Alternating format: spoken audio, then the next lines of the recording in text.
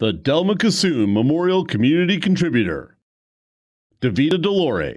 Davida Delore is a tireless community volunteer who has dedicated herself to the sport of curling in Hay River as well as the greater Northwest Territories. Not only is Davida the president of the Hay River Curling Club, she donates her time to officiating the sport of curling. She truly is an inspiration to all in Hay River.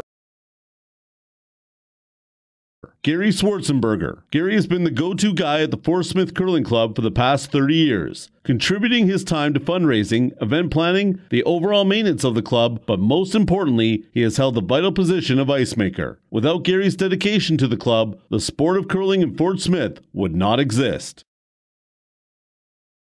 Kyle Kaptana. Kyle wears many hats when it comes to sports in the North. As an athlete, coach, volunteer, and demonstrator, Kyle makes himself available to his community, whether it be in hockey, Northern Games, or slow pitch. Kyle has represented Inuvik in past Arctic Winter Games in Northern Games, as well as been a part of many Inuvik slow pitch and fastball tournaments, and most recently, the NHC for hockey.